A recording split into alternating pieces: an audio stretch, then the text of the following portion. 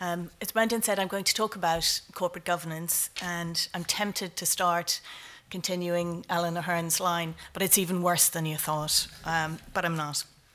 What I'm going to do is just run you through some of the corporate governance aspects of the CRD4 package, but also I want to give you a snapshot of some of the current academic thinking and research in some of these areas. Two general points to make about corporate governance regulation before I start.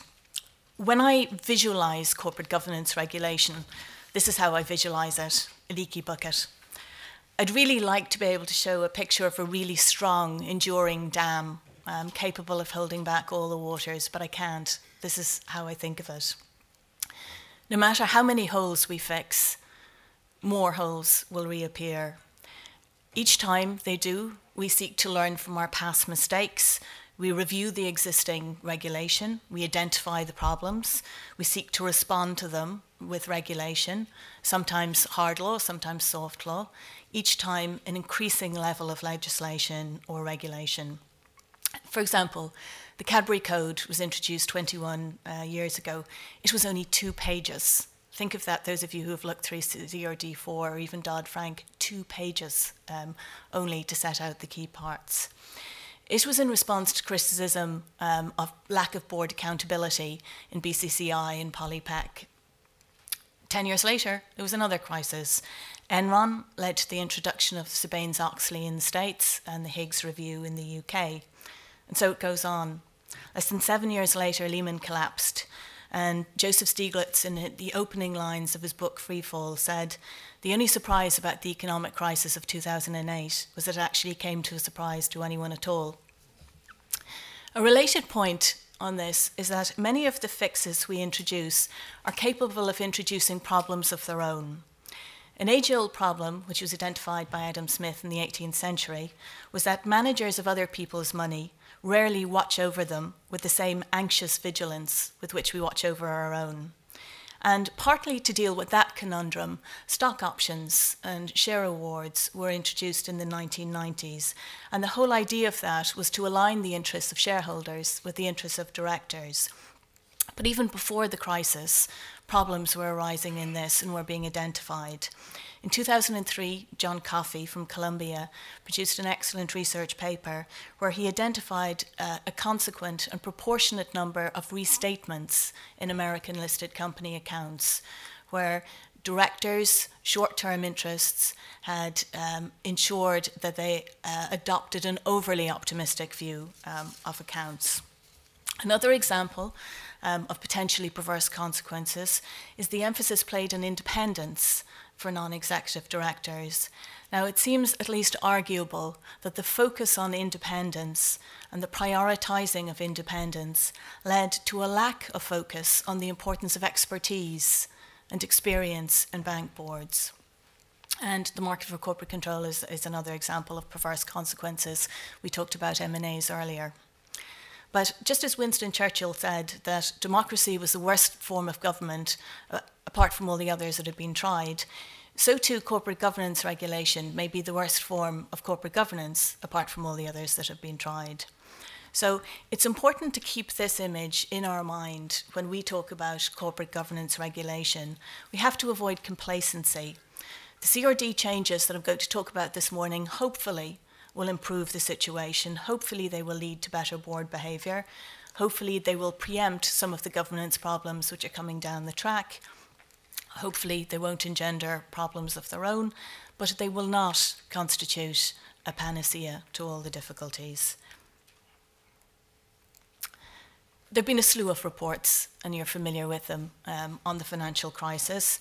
Some of them, such as the UK government-commissioned Walker Report, examined corporate governance in banking. Some of them, such as the FSA report on RBS, looked at corporate governance in particular banks. Others, such as the Department of Finance's Nyberg report and the Commission's de la Rosière report, took a broader review of the crisis. But what all of them had in common was that they identified failings in corporate governance.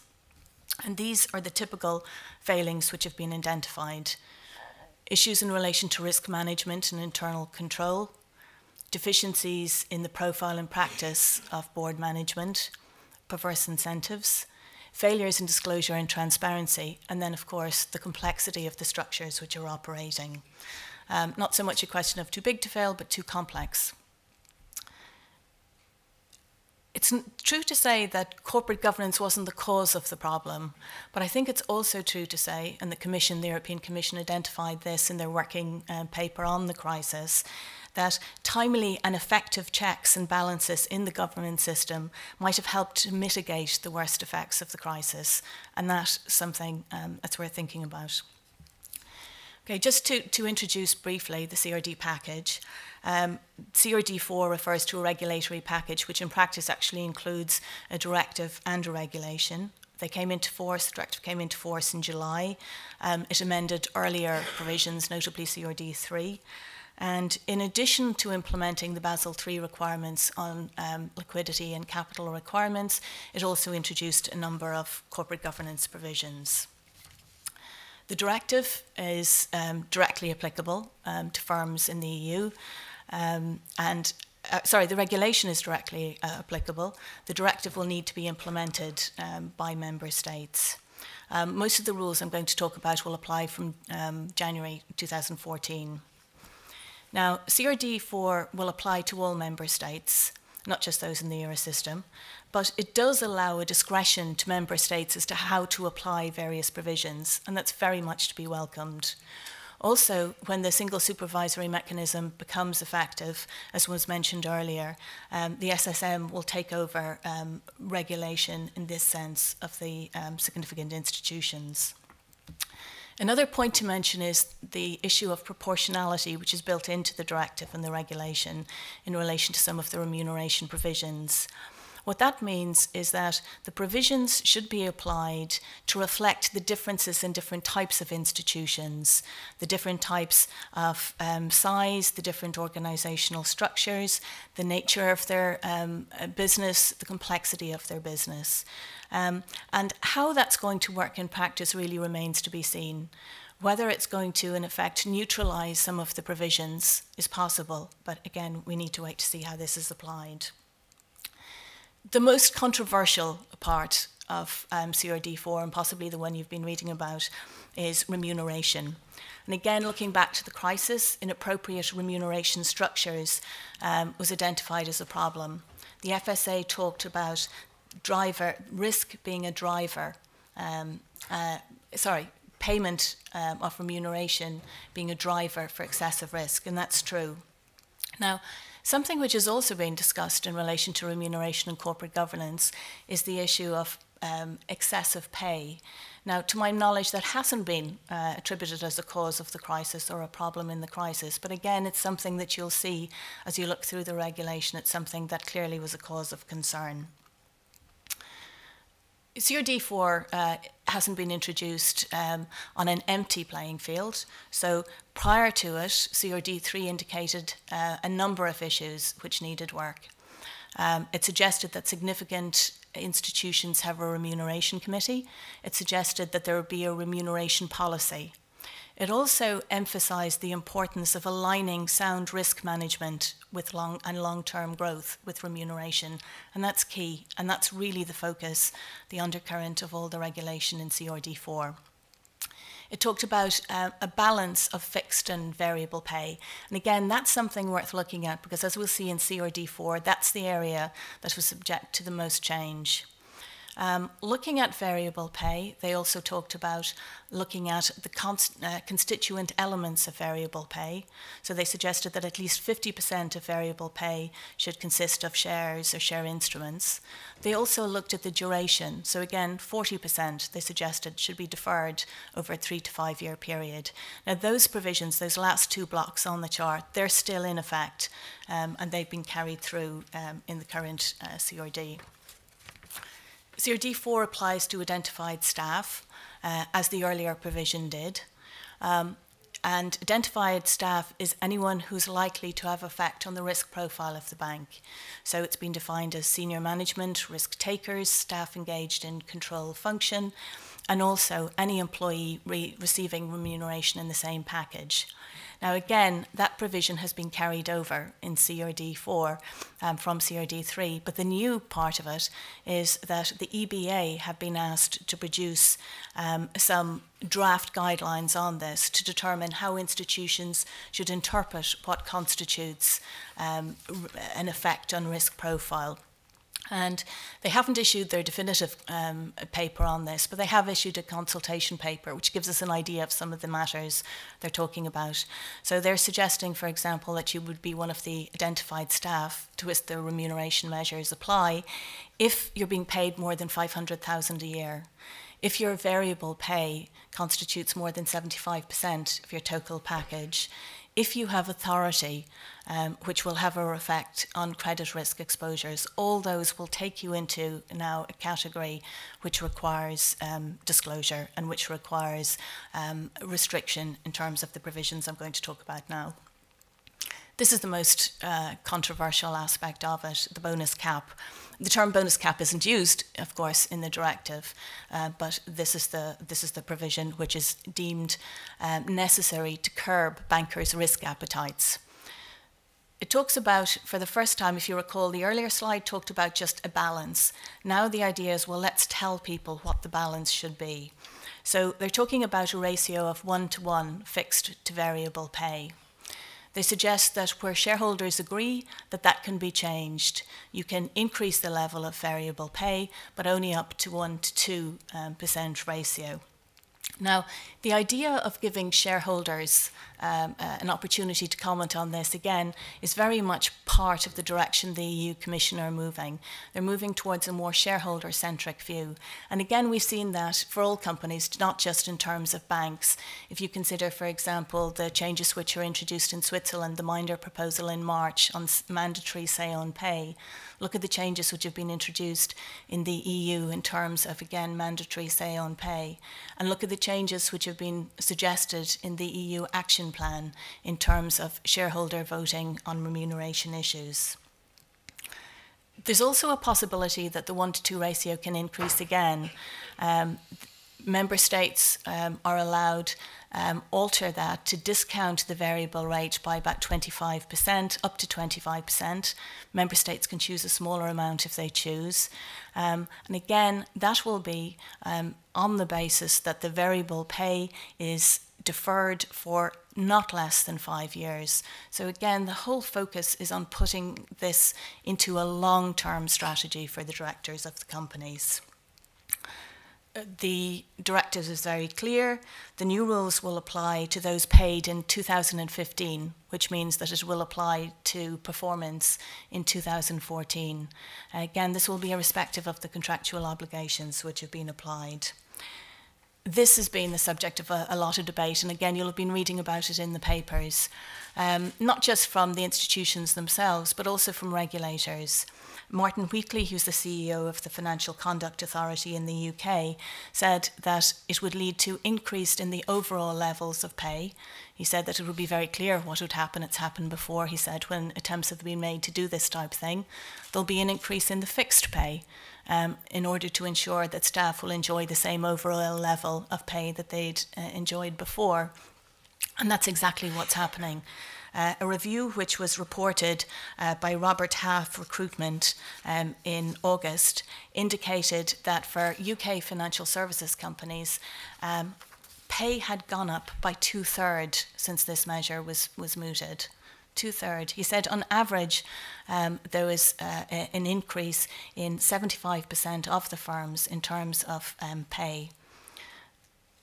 There's been a cost analysis of this, again, by the regulators in the UK. They expect that this cap is going to cost £500 million in the UK banking industry alone. So again, it's extraordinarily controversial.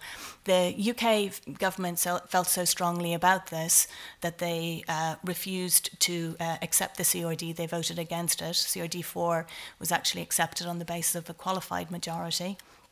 And on top of that, they've challenged it. They've instituted a challenge to the European Court of Justice. They said that it wasn't fit for purpose. They said it was rushed through without any analysis as to the effect of it. And also they said that the effect would be to do just what's happened, to push up bankers' pay.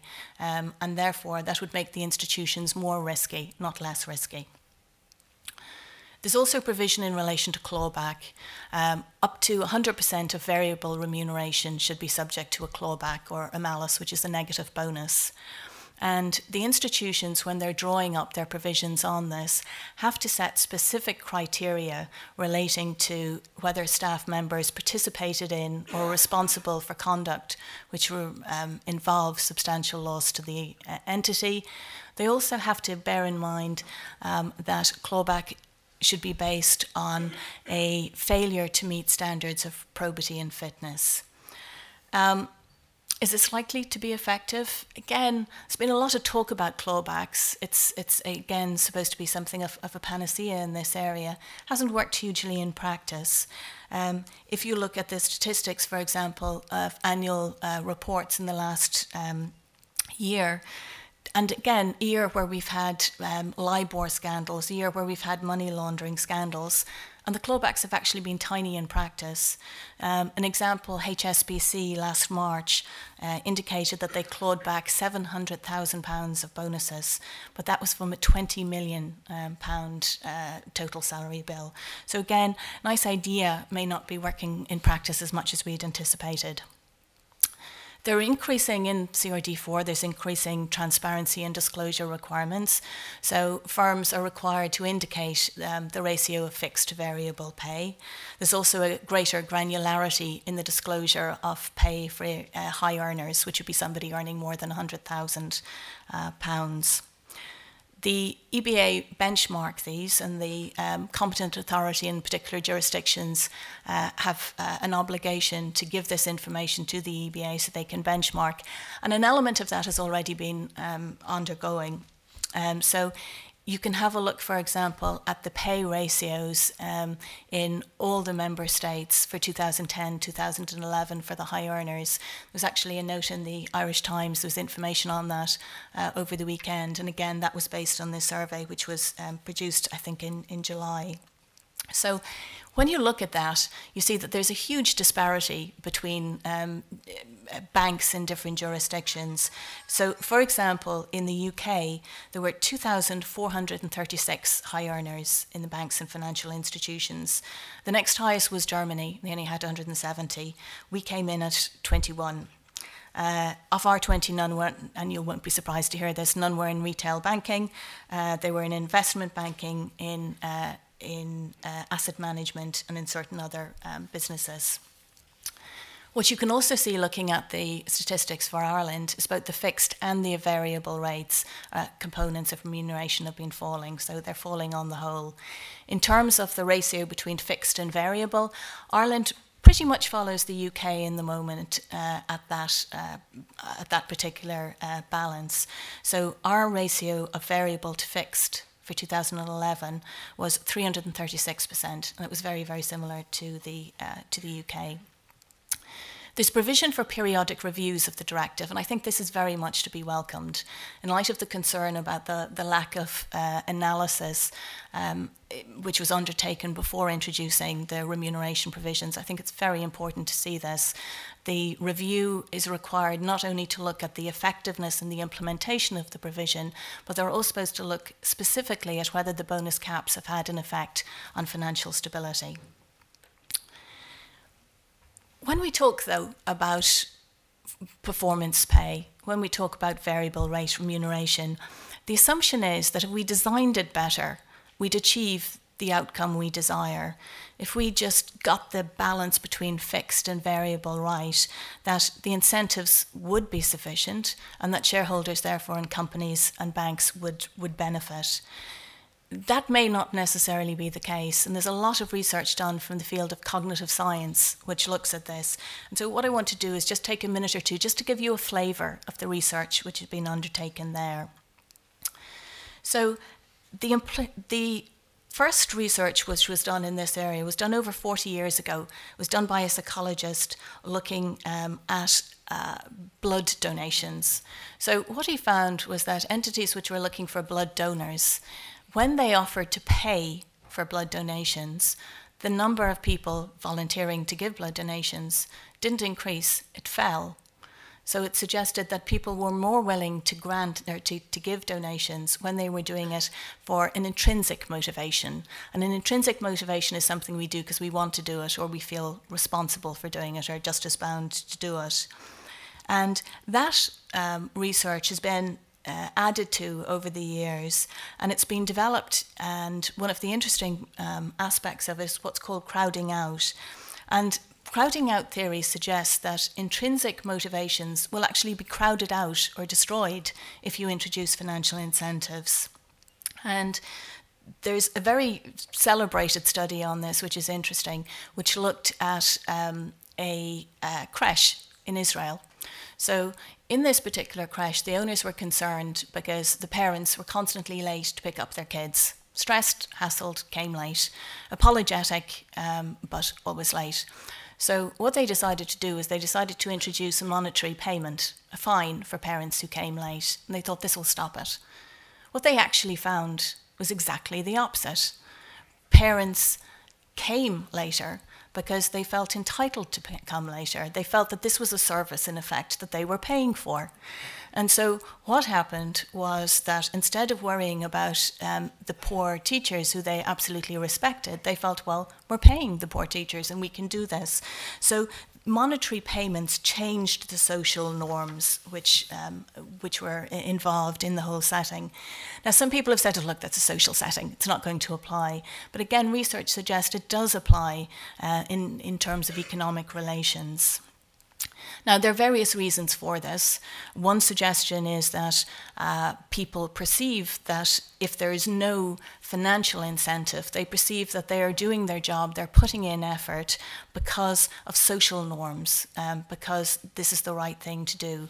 If, however, you introduce a financial incentive, then people expect that what they're required to do is what they are paid to do, and nothing more than that. So the perception shifts in favour of the monetary incentive, and again against the social norm or the intrinsic incentive. There's a different strand of research which relates to gaming of targets. Now again, that's something that most of you think, well, we would never do that. Jensen suggests most of us do it all the time, and we do it when we set budgets. And he suggests that he describes budgets as a game that pays people to lie twice. So the idea is you lie firstly when you set achievable targets, and then you lie secondly when you indicate that you have met those targets. And sometimes, again, the suggestion is that the targets are met to an extent that may not necessarily be in the interests of the company. The last point relates to an idea that Taleb raised in his book, The Black Swan. And he referred to the idea of overestimation of the effect and the influence we have on success. So if something goes wrong, we had nothing to do with it. If something goes right, yes, we had a huge element in making that go right. And this is an idea that you set a narrative, you draw your own narrative in a very self-serving way. So if you take the idea again of performance-related pay, you take a situation where the company is doing well, then the assumption is because the company is doing well, the director's pay should be based on the value and on the company profits. If the company isn't doing well, and therefore they can't point to that sort of a value, then they say it should be based on the merit, on what they have actually done in working very hard despite not reaching the targets. And if you look at the benchmarks of success of company profits during the year, you can see that replicated. Pay will follow those benchmarks if the companies are doing well. If the companies are not doing well, they don't follow them at all.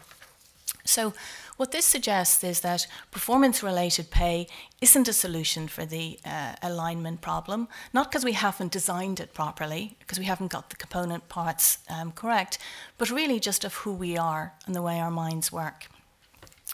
The second topic I wanted to mention is boards.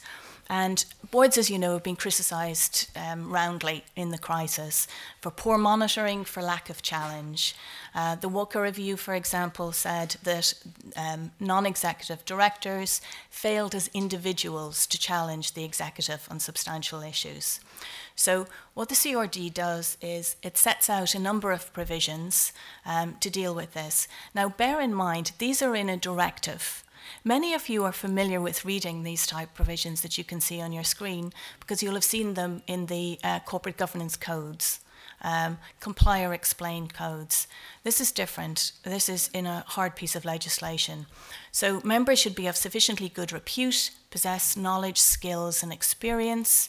They should be honest, they should have integrity and independence, and that will allow them to challenge it. Again, the EBA are producing guidelines on this. I think we'll await with interest the contents of those guidelines.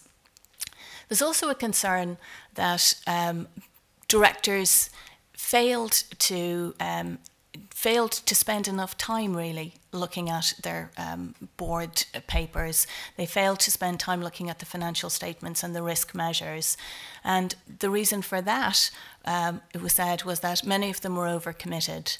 So in order to ensure that that overcommitment doesn't occur, there is a restriction on the amount of directorships that can be held for identified staff. So, for example, in the guidelines which have been published, they suggest that you should hold a maximum of 1 executive directorship and 2 non-executive directorships, or else 4. But that should be the balance. No more than that, or else you're not giving sufficient time to this. Now, again, we're all familiar with the provisions in the Central Bank Corporate Governance Code for credit institutions and insurance undertakings, because they have provisions there to do exactly the same thing. And so you'll see a restriction. It's slightly different. In Ireland, a director in a significant institution should not have more than 3 non-executive directorships in an equivalent institution, and no more than 5 additional directorships. So that's 8 in total. The Central Bank has published a consultation paper on this, just indicating some of their ideas in relation to the application of the CRD4, and so again these issues will remain to be resolved. What you can see though when you look at this is there's an immense distrust. The fact that this is put in hard law, there's an immense distrust for the managers of the board and the directors of the board. It also sends a very strong signal as to what's expected. Hard law provisions on this. Will it work? Putting something like this into a piece of hard law, will it ensure that things happen? This is the headline that I saw during the week, which caught my eye. Is it better to be a cokehead than a blockhead? And this refers, of course, to Reverend Paul Flowers in the UK, who is the ex-chairman of the Cooperative Bank. And he was filmed in what looked like a drug deal, which came to media attention. It was a media sting operation. But in addition, he oversaw the management of the co-op, and at the same time, he was the manager, the chairman of the co-op. A large financial, a large amount of money went astray and was misreported. The subheading to Lisa Calloway's article said, "Who makes a worse company chairman? One who's always scratching his head or one who's off his head?" And again, this related to a leaked report from his interview in the parliamentary committee in the UK, the Treasury Select Committee, where he had misunderstood the amount of assets in the co-op. He said that they had about 3 billion in assets. At the time, they had 47 billion in assets. Now, he was interviewed by the FSA for this job. Now, he wasn't interviewed as a chairman, but he was interviewed for a non-executive director. When he was appointed as chairman, when he took over, it was on the basis that 2 other banking experts were appointed at the same time. But again, it appears that those 2 banking experts, in terms of strategic decision-making on the board, were outvoted by Flowers in certain cases. So I think you have to ask yourself, would CRD have made any difference to this sort of a case? Is it going to mean that this isn't going to happen? And Brendan referred earlier to a lot of debate in the UK about how the FSA or the new FSA should operate. And one suggestion has been made is that there should be annual reviews. But would an annual review even catch this? Would anyone ask the type questions that would indicate this lack of knowledge? And again, the point that anyone going for an annual review with the FSA, or dare I say the central bank, will SWOT. You'll prep up. You will absolutely know what the balance sheet is before you go into an interview. So can you actually regulate these issues? There's also the idea of board challenge, and again, the manner in which decisions are taken on a board, and the research into the human heuristics of decision making is very interesting. Again, it's not new. In 1957, Herbert Simon talked about bounded rationality, and the idea of bounded rationality decides how people operate, how we make decisions. And he suggested that we make decisions based on the information we have. We also make decisions based on the limitation in our minds. And then we make decisions based on the time we have to make those decisions. So his work has been developed by a number of psychologists, notably Daniel Kahneman. And his book, which was out in the last year, which I'd recommend to you, Thinking Fast and Slow, he suggested a number of biases which work in a boards, which again are familiar to us in the concept of a board. People believe a conclusion is true. When they believe that that conclusion is true, they're likely to believe arguments to support it. People are inclined to match their view of the qualities of a person to their judgment of one attribute that is particularly significant. Again, these are issues we can relate to in the context of the crisis. Groupthink. We all know about groupthink now. Groupthink is something that the regulators have taken into account. It's something that you'll see in the European Commission's review on corporate governance. It's something that you'll even see in the CRD paper itself. And these are some of the symptoms of groupthink: illusions of invulnerability, rationalizing warnings, self-censorship of deviating ideas. Sound familiar in the context of the crisis? Anyone who's read any of the reports on that, again, will see instances of this at the board level. Diversity. I mentioned that CRD 4 referred to groupthink, and it did so in the context of diversity. It said that diversity was one way in which groupthink can be avoided, in which it can be challenged. Now, the definition of diversity in CRD 4, again, is seen only in the recitals, and the definition suggests that it's not just gender diversity, which we tend to think of more often, but it's also a broad range of diversity measures, so age, geographical province, education and professional background also included there. And the CRD suggests that a committee, a nomination committee, if there is one, and again it suggests there should be one for significant institutions, should evaluate the balance of knowledge, skills and diversity on the board in making its appointments. And then it talks about gender diversity. It says that institutions should set a target for the number of women they want on boards, and then they should prepare a policy and indicate how they intend to reach that target. And there's very little detail, even in the consultation, in terms of what that policy might have. They suggest that there should be an equal number of men and women put forward for interview, but that's about the only idea of policy we actually see. It's a lot less stringent than the proposed diversity on gender balance on boards, which is making its way through. It was accepted by Parliament just 2 weeks ago, which requires 40% of women on boards by 2020. So it's a lot less prescriptive than that. Nonetheless, it's a useful measure. Again, it suggests that diversity be benchmarked, and that will be useful just to give us an idea as to whether it's accepted and as to whether it's working. The last issue I want to mention is risk oversight, and again, the problem with risk management is well known to everybody in this room. the fact that managers of companies failed to appreciate the risk involved with many of the strategies that they were accepting. The fact that they didn't have sufficient knowledge or understanding of what was involved, and therefore they weren't aware of the exposure of their companies. So these are the provisions which are in CRD4, which attempt to avoid some of these issues and to remedy the deficiencies. I suppose the most important one is the first thing, which says that the board is responsible for risk strategy and policies. Again, that's an issue which has been debated very much in the EU, whether there should be a legal responsibility.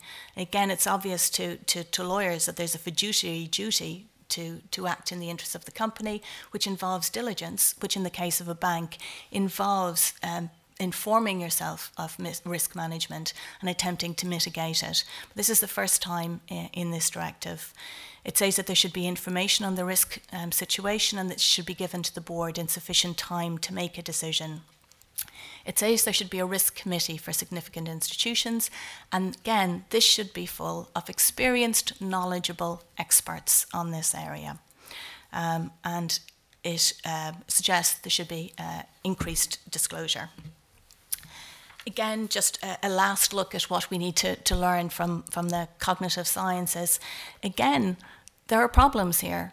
Studies will tell you that intelligent people have difficulties estimating probabilities, making predictions, and otherwise attempting to deal with the whole concept of uncertainty. We're difficult at doing this. Some of the biases we've talked about earlier, but some of the additional ones I thought worth mentioning just in the context of risk. Availability. People have a very limited memory and they tend to remember recent events rather than historical events. And so when they're assessing risk, they take recent events into account to a greater extent.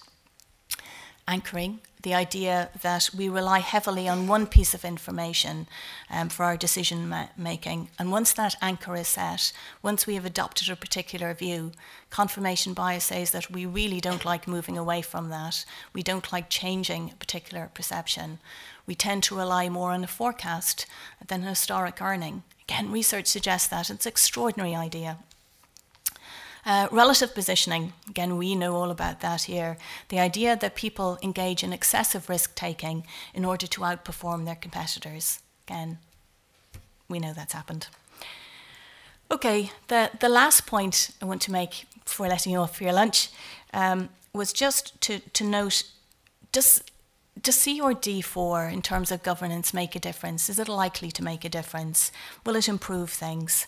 I think there are good aspects to it. I think the fact that it gives discretion to member states in order to deal with that flexibility, that proportionality, I think that's very positive.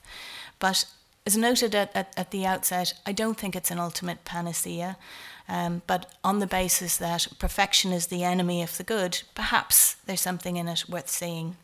So I want to leave you with a note that Professor John Coates made to the legislators in the US Senate in 2009 when he was talking about corporate governance. And he said, corporate governance isn't rocket science. It's actually harder than rocket science. And he said it's harder for than rocket science because corporations, in the absolute simplest sense, are made up of groups of people who are coordinating their activities for profit. Rocket science involves looking at inert material moving through space. Easy. Much harder is to try and predict how an individual, an actual person, will behave in any particular scenario. And even harder than that is to determine how a group of people will act. That's the challenge. Thank you.